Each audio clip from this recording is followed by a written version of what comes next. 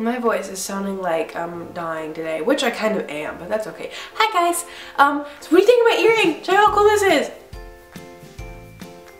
I've been looking for these forever and I found them along with red pants. I can't stick my leg up that high because they're kind of restricting, but yeah, that happened. So today is Ask Kate Tuesday. Hashtag Tuesday. Not hashtag Tuesday, hashtag Ask Kate. A lot of you have been forgetting to hashtag Ask Kate, which I've been forgetting to say, but I kind of think that you can catch on, but that doesn't matter. So today I'm only going to be answering a few because I sound like nasty nostril lady, whatever that sounds like, me. So I'm not going to be answering that many and I kind of feel under the weather. I was supposed to wake up super early this morning, woke up kind of late. It wasn't supposed to happen because I slept in and I didn't sleep last night so I could sleep early and then wake up early. I don't know. It sounded better in my head, but let's just get to the questions before I ramble and make this a vlog. First question comes from Shade_98 and he asks, what are your top 3 favorite drinks? Dr. Pepper, sweet tea, and what's my other one? I'm just gonna go with water that's like ice cold in the middle of the night when it tastes like it's come from God's holy garden in heaven. You know what I'm talking about? Everyone knows what I'm talking about, because when you're like dying of thirst and you go get water and you don't want anything else but you just want water, and you just take like this massive, I'm thirsty, I'll be right back. I'm gonna take this pin down because I wanted to show you what my earring looks like. Next question comes from Matthew K99 Kelly and he asks, where was your first date and where did you go? Well, funny story.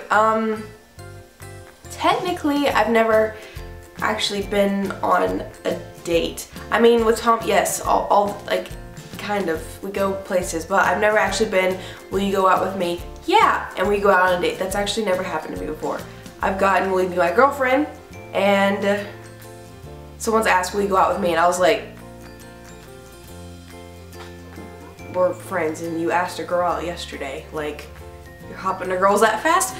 But the story of my first date was I was 17, I know, first date, 17, right? And I really liked this guy. He knew I liked him, and he didn't like me back because I'm abstinent, so he was like, alright, I don't want to be involved with this, but I'll let her keep liking me.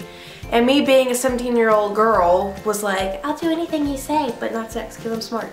And so, he had this little competition. And he told me, he's like, I'm having a competition. Whoever wins this competition gets to go on a date with me. And I was like, that's the dumbest thing I've ever heard. What's the competition? And he said, whoever bakes me the best cake. And I was like, that's the dumbest thing I've ever heard. So this went on for like 4 days. And literally he got like 5 cakes. Almost a week later, because we had a week for this, he's like, so you're gonna make me a cake? I was like, no, it's the dumbest thing I've ever heard. Went home, baked him a cake, and the next day in school I was like, here, made you a cake. I was carrying it around and my math teacher actually saw it. She goes, is that a cake? And I was like, maybe. She goes, is it for so-and-so? And I was like, maybe. She goes, oh, I can't believe you're getting into this. I was like, I just want to prove to him that I can make a cake, because he kept telling me, oh wait, you don't even know how to make a cake. You don't even know how to make a cake. Me, I love making cakes, and so that was like, fine, I'll make you a cake. Not, I don't want to go on a date with you, but I'll make you a cake so I can show you how to make a cake. So at the end of the day, I give him the cake and I was like, here, made you a cake. And he opened it up and I forgot forks, so he just kind of picked a piece off and he ate it. It's like, this is the best cake I've ever had. I was like, out of all the other ones, and he had like 2 other cakes with him as well. And he's like, no, this is the best cake. And everyone's like, ooh, you go on a date with him. I was like, I just wanted to make the cake. I didn't want to go on a date. I just made the cake, because cake, yeah, I'm good at cakes. So we went on a date, and the first date was to the movies. We saw Avatar, and it was so awkward. It was probably the most awkward, because like he wanted me to like kind of like, I don't know, like recline on him, but the movie seats has always got that awkward like armrest, and so it was so awkward. And the movie was 3 hours.